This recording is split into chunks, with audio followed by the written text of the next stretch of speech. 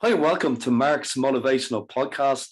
For this Music Sunday episode, it's going to come to you live next Sunday, so stay tuned for that. So today I'm delighted to be joined by another singer-songwriter, Lee Hayes, who's I'm delighted to have on the show. She's got a brilliant song that she sent me. She's going to be releasing shortly. So you're very, very welcome along today, Lee.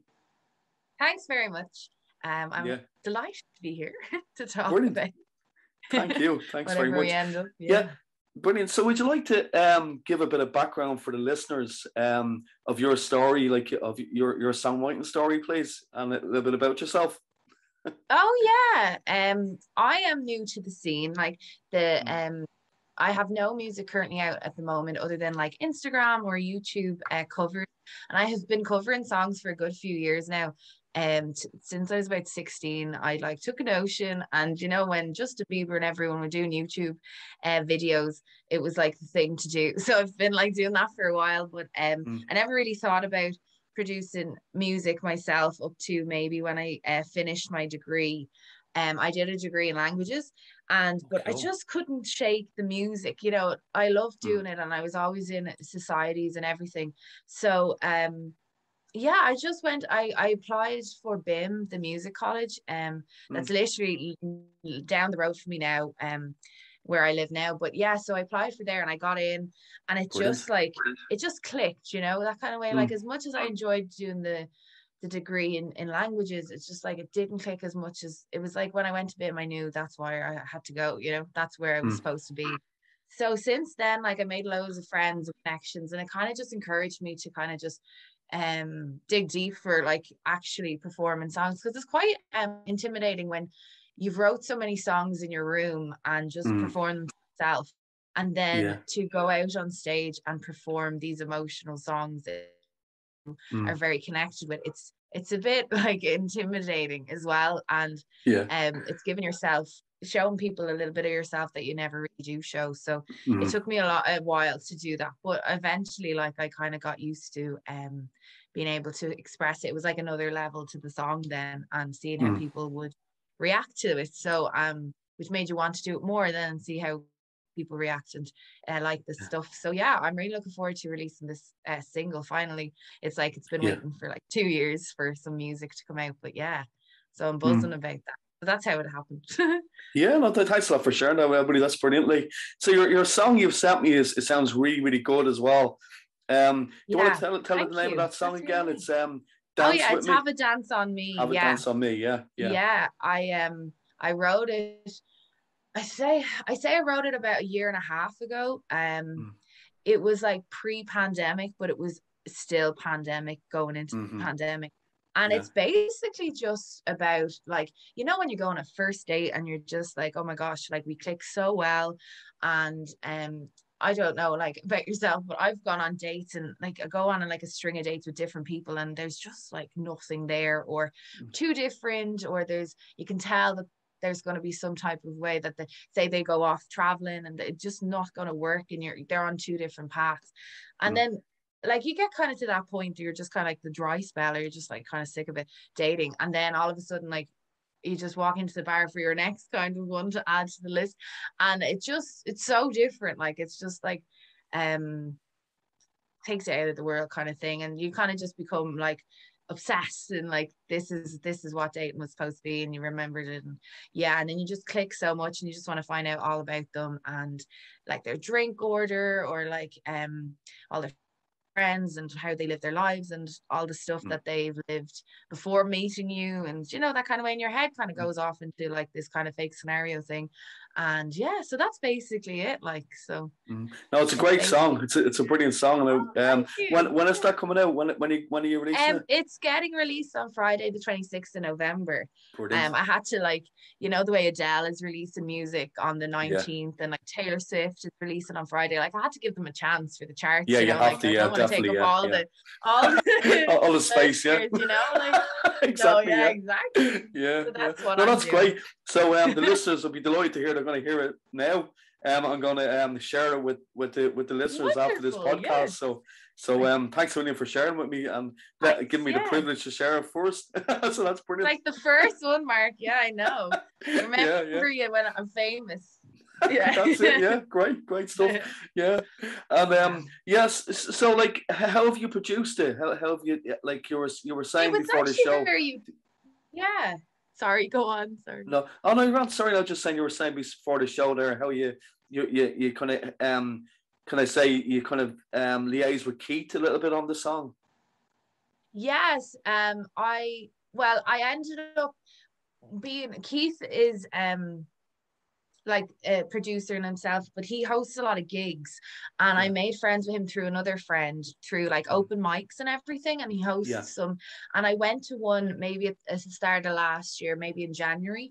And then because of the pandemic, then he asked me, did I want to do a live gig on Facebook? And mm, obviously, like, that's such a weird experience, actually, especially going from like playing in front of people to like actually yeah. just playing to your screen. And it was like, obviously, we've all got used to sitting in front of our screens now and trying to get I to know. that type of normality. But yeah, it was a really interesting experience. So I was playing there for say like an hour, and then I put it up on Instagram. And it's kind of weird because like it's a whole like social media thing now, isn't it? The world has gotten Yeah, I so know. used Yeah. to just like mixing with different people, but all internet related. So I put it up anyway, and these two lads, Jack and Archie, they're producers in London, Mm, and they wrote to me on Instagram, and we're like, we really like this song because that's brilliant. the song that I'm releasing got a lot of attention from that gig that I did, Great. which I didn't Yeah. really think much of, And I Mm, suppose like not everyone can go to specific gigs that you play because it could mm, be different timing or where it is or whatever. But at least on a Facebook or like say Instagram gig, anyone can access it, from your phone or your yeah. computer, which was Yeah. actually a good like kind of way. And that's how I ended up like more people were able to see it live as well.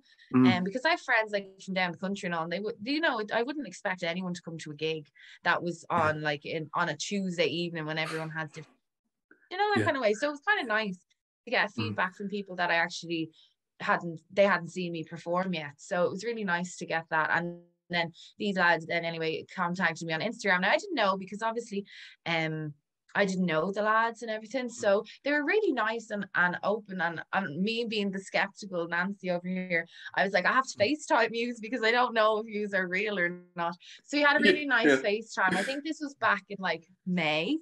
And we were chatting away, and they were just really enthusiastic, and they said this is going to be a really good song, and we really like the way you're going with it. And like my influences would be like the 1975 and Great stuff. Muna, Yeah. which is a Yeah. band. And um I like the band Camino, like they're like an American kind of cheesy, like kind of indie pop. And I just Mm, really like that vibe. And then Maggie Rogers like she's a singer as well, and she just has really good lyrics. And I just feel like the two of them together, kind of that kind of vibe would be what I'd be influenced on. And they just love that idea. So they like we worked back and forth. It was quite unique because as I said, I couldn't go to London and they couldn't come here. And mm, so we yeah. just had Awkward. to communicate over the internet. And it's kind of interesting because I never actually went into any studio. I just done it myself and then gave it over. And then they Mm, produced, and then I said to do this, that, and the other and give them tips. And yeah, it was really good. So it took about like 5 months to go back and forth on it. So I've had it kind of ready since August, which was good. mm, yeah. Actually, yeah, that's not that. I'd try to say 4 months. I don't know, Mm, August, September. Kind of wanted it out by the end of August, but I wasn't happy with it, because I was like, I mm, needed it perfect. It's my yeah. baby. So Yeah, exactly. yeah, Yeah. Yeah. No, I get your point there because it does make it easier, doesn't it? Like Lee, for when you're doing online for anybody, any kind of audience from everywhere to kind yeah, of see it. So that's great. It's been a success for you. That's brilliant. yeah. And it just shows you how powerful the world is, and that kind Yeah. Yeah. of like, and how like say like the TikTok, TikTok came up really like fast over the Hmm. pandemic, like, and it Yeah. just shows you like when you hit the right audience, how many people can be reached from you, like Mm. or how like it's just amazing. Like I've learned so Yeah. much on TikTok, like from silly things like making your duvet to like a cleaning trick, or Yeah. like I've Yeah. seen like priests getting ready into different outfits for their different things as well, their Yeah. different ceremonies. It's like I Yeah. feel like what? Like, Everybody I've seems to never use it for everything. Yeah. yeah, exactly. It just comes up. And obviously music is such an important part Big of my time, life. It's so amazing how it can reach. Like I see people there that they're like barely like 16 and they've this really good song and they've had that access from the on the platforms to be able to go and spread it worldwide as such. Yeah, Where that's really I know positive. when Yeah. I was 16, like it was only basically starting with YouTube and everything. Yeah. And Yeah. it's just great to see how much it evolved and how kind of just how great, like once when I have the right track, like you can go anywhere, you know? Yeah, exactly. No, that's great. And like, that's a good question to lead on to. Like, where did the songwriting start for you, Lee, yourself? Have you always written Oh, songs? yeah, I like, well, I'm not, my family are very musical and I was always into like musical theater and like that kind of on stage, like acting and even choirs and that from a very, very young age, like I'd say about like 3 or 4. And then like obviously I loved singing, but I really wanted to have like some type of musical instrument behind me. And you know the way in school you always just play like the recorder or the tin whistle, but like obviously that's not cool, like you know. Although everyone does it, so I was like, I'll go learn the guitar. So my cousin, I think I was about 13 at that stage, and Taylor Swift is a huge influence for me. And I know she learned it at a really young age as well. So I was like, I'm going to be the next Taylor Swift, like 13-year-old, like I'm from Dublin, you know, I'm going to take the world by storm here. So my cousin, my granddad gave me his guitar, and he got it off one of his friends like years ago. It was like a really old guitar, and then my cousin came down and he was like he taught me how to like play a few songs. And then I did take a few lessons in school, but I didn't really like it didn't really gel with me as much than I thought. Like I thought thing with me was at the time I just wanted to learn how to play it really well, and if I wasn't good at it instantly, I didn't have a lot of interest in it then because I had to work for it. At 13, I'm like, that was my notions, you know, like, I like flash forward to like 26 now. And like, it's literally like, you literally have to do that for everything, you know? But yeah, so at about 16, then I kind of was like, no, we're going to take this seriously now, like 3 years later. So, I was in transition year, which had more free time than the other years. So I just kind of focused more on it and just started playing loads of songs. And I used to write a lot of poetry. I didn't really think about and I won a few competitions, but I didn't think like my poetry was like anything. Do you know, I was just writing it for fun and everything. But I entered a few competitions and they kind of won, like, and I'm not like, I wouldn't win a lot of competitions. So I was very shocked that I would, especially over something so personal. So then I just kind of I was like, well, maybe if I put like music in with the like poetry lyrics and see what I come up with. So I started writing songs about 17 to my, as I said at the start of this, like in my room, and just kind of played, and I didn't really show anyone.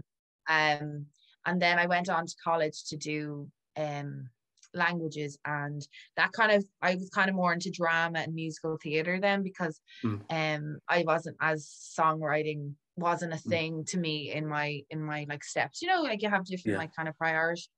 And then towards the end of the degree, I went to an a cappella group, and then in that a cappella group I made a friend, and turns out then the year later she actually got into BIM as well. And then we like, it's kind of weird how things happen, like it is, isn't it? Yeah, it's great. Then, and then I just surrounded myself with like kind of more musician focused people. And and then I just started, it's, as I said, it's very nerve-wracking when you hadn't played your songs in front. Like I was 24, like that was a long time to be like writing songs, playing them to myself, even to my mom or like anyone. And then all of a sudden then I had to play it in front of like even like 20 people. Like that's a lot. So and I just kind of started doing it and tried to push myself out of the comfort zone and like pushing boundaries. And I just went, and in BIM, like you can do kind of your own song and do auditions for different kind of they have like nights, like different gig nights. And I just went for them all. Like I just pushed myself, and just have to do this because this is what brilliant. you want to do. Yeah. And What is BIM? I haven't heard of BIM before, Lee. Sorry. BIM is a music college. It's like Very a part good. of DIT. Oh, great. Yeah.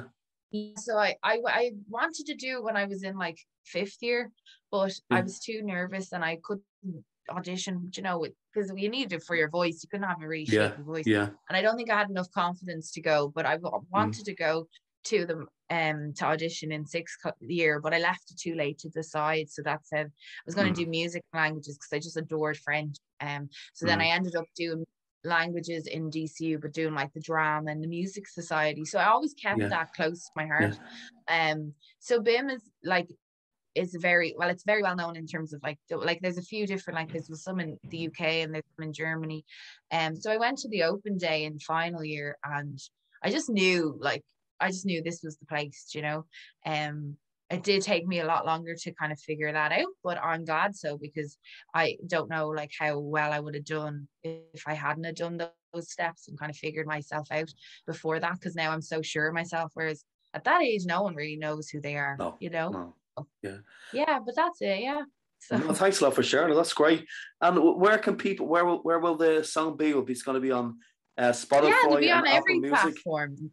Brilliant. Spotify, Apple Music, Amazon, if people even like listen to that. And I have like gotten some artwork made by a girl called Carla Talent. She's working on the artwork at the moment, and like, which is something that's really cool, that again, like you wouldn't have as much like back, say how music has developed, is like the Spotify canvases. So, you know, on your phone, like you'd be looking and Spotify and they're moving in the background, you know, that kind of, I don't know if you've ever noticed, but they have like their own obviously album artwork, and then they have like this little mini video that's like 5 seconds and it's just moving, and I have one of them as well, so like I'm in with the times too, so good stuff. Cool. Great stuff. So that's great. So everybody's listening, make sure you check this out. When it comes to what day, when is it getting released again? Sorry, Lee. It's Have a Dance on Me. It's getting released Friday the 26th of November at 12 a.m. in every place. Like, so if it's 12 o'clock in Ireland, it's getting released, but then if it's 12 o'clock in Australia AM, it'll be at that time. It's just all over it, which I think is a really good brilliant. So mark that on the calendar, everybody. Mark that on the calendar. Glitter and everything. And how's the pandemic been for your music, Lee, yourself? Has it have you found it difficult to get inspiration yourself, or? It's kind of at the moment now, I think it's more so I'm trying to kind of spike inspiration from different things, but last year, because it was so new and you just kind of didn't know what to do with yourself, it was kind of forced to do things that, as I was saying to you before we started this, that was on your list from ages ago, and it's kind of forced to do them now because you didn't have anything to distract you. So when I was in BIM, there was a man that came to the college, it called Dave Strode, and he came from LA, and he was kind of promoting this kind of songwriting course that was over in LA for the summer, and it sounded amazing, like and I did want to go at the time, but because it was LA and I didn't know, you know, I know, far away, especially I don't know how much it was as well, but I don't think it was going to be cheap, but it was going to be worth it, you know, that kind of, but I didn't know at that time what my priorities were. But then obviously the pandemic happened, and I seen he posted on Facebook that he was looking for songwriters. Did they want to do a course online when the pandemic, called Quarantunes? I can say quarantine, like, oh, very good. And I was like, I know it's very like cheesy, like it's like you love it, you know. So and I didn't have a lot of experience with writing songs. Like I would say, like I'd be going from beginner to intermediate if it was, because they split it up. So I just said, look, as I was pushing boundaries, I was just going to try it out and see if I get it. And I ended up going on that kind of, we did it once a week. I got the course once a week. You met up with, like, say, loads of people from all around the world. I'd say there was about, I don't know, 25 people in my group, and you just work off, then you have like kind of briefs and you go into groups, or you could be alone, and then you kind of just write a song and produce it. And it didn't have Great. to be amazing, but like it Mm. was quite like when you realistic in the songwriting world, because you do get that, you get your kind of gig would be like, this is the song I want for this particular reason, I need it, and this, and how many, and you only have 2 weeks to kind of Mm. do it. So yeah, it was really good. And then every Friday they had like a guest star. Mm. So then I was like, grand, like a guest star that would teach you how to I don't know, like how to, like you'd need a lot, like maybe for the legal aspect, or like how to produce or whatever. There was like Natasha Bedingfield was on this.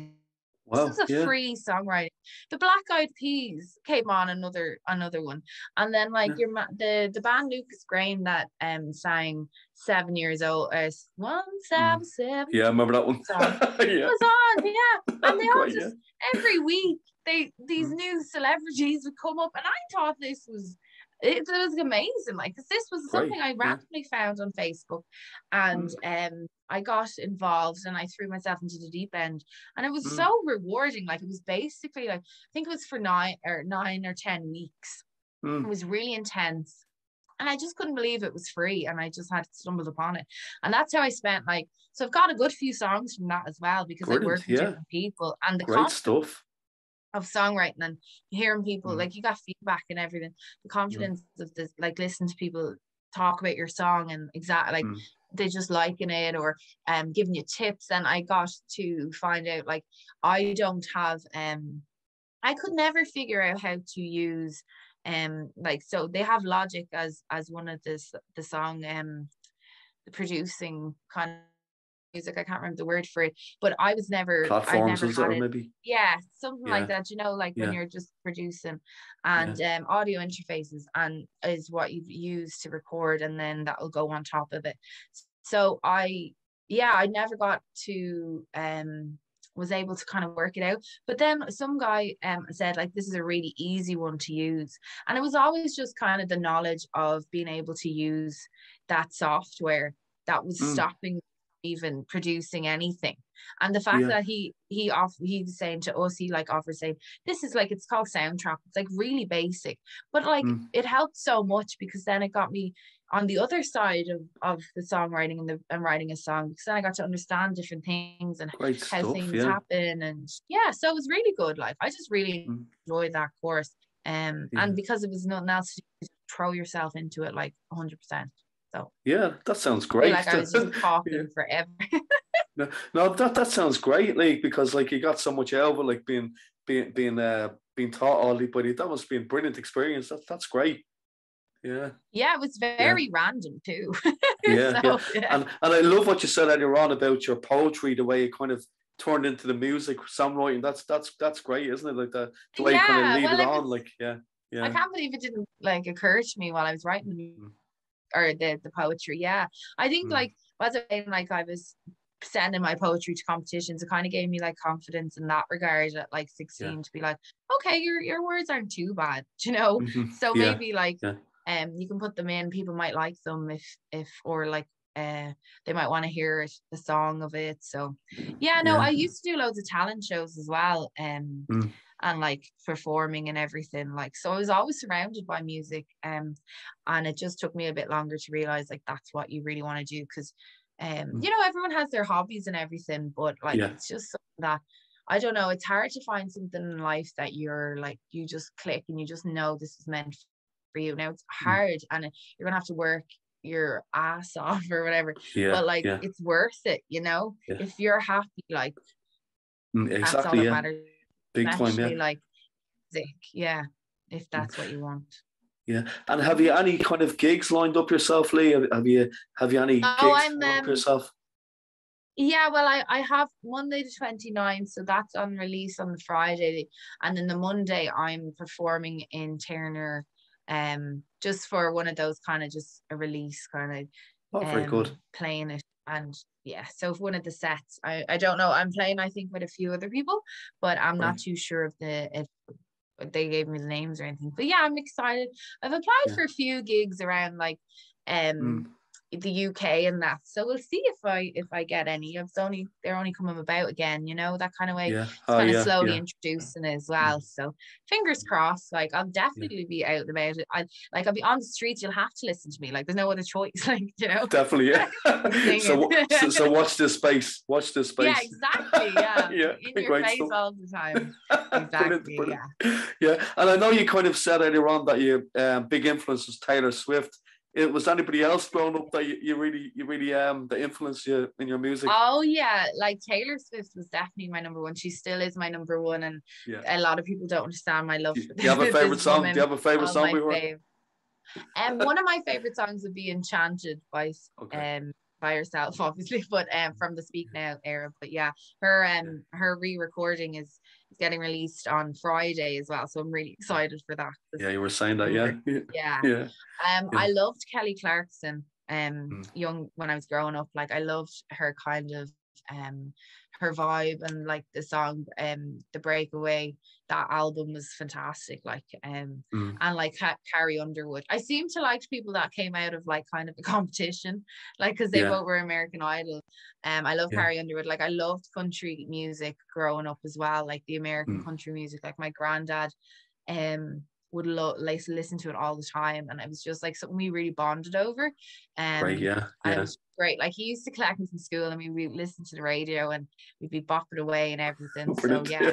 So that's how I ended up getting to Taylor Swift as well, because my mom, I remember so well, my mom was like, oh my gosh, there's this, I think I was 14, and she was like, there's this singer, I don't know her name, or I don't know who she is. Like, that's great. Just start off like, this singer, you're gonna love her, but we won't know who it is. Mystery. And she just goes, all I know is it's something about Romeo and Juliet, and I think you'd love her and her sound. And then I was like looking up like on Google in 2008, like anything with Romeo and Juliet, American Girl, country, like you couldn't find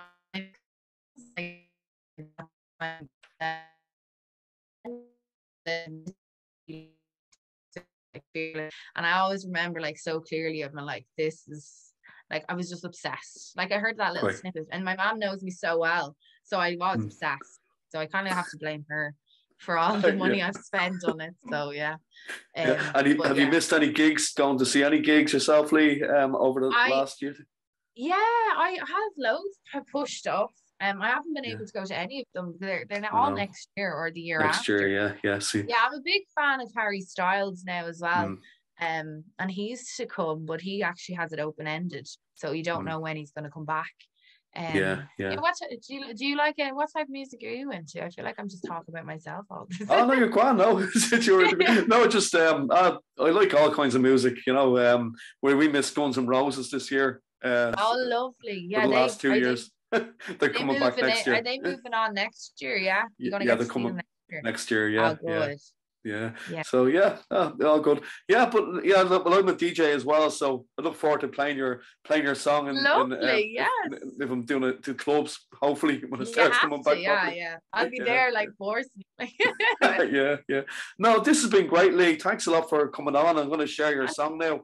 Thanks so much, Mark, for having. Well, it was an honor. It was so much fun. Thanks. Yeah, great. So I wish you all the best in your future music. Real, thank you so much. Yeah. You'll be hearing from.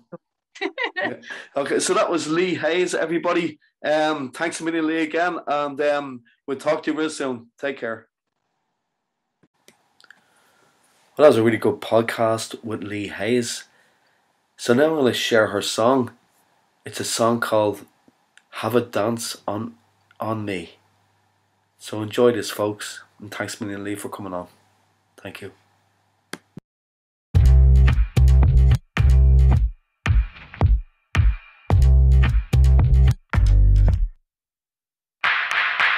Tell me a story.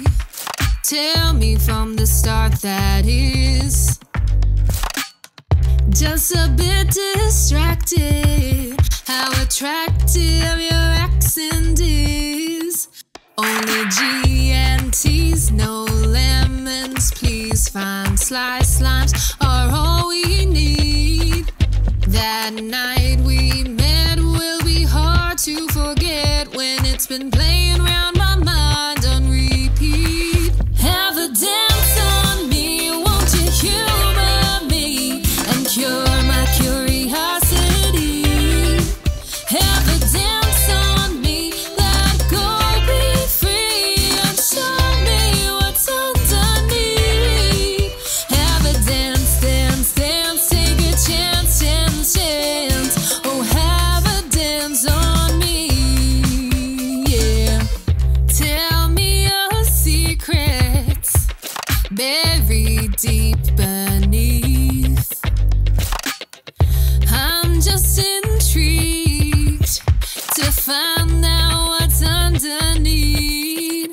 Caught in a daze, something about the way you say my name like that. Stuck in this trance, can I have this dance? A screenshot of you and me. Have a dance on me, won't you humor me and cure my curiosity? Have a dance on me, let go, be free, and show me what's underneath. Have a dance, dance, dance, take a chance, chance, chance. Oh, have a dance on me. Have a dance, dance, dance, take a chance, chance, chance. Won't you take a chance on me? Now suddenly you're all I see. Not hard to know, but I'm not known for my subtlety. And I know you don't like cheesy lines, but sometimes when it's late at night, I lie in bed and like to pretend that you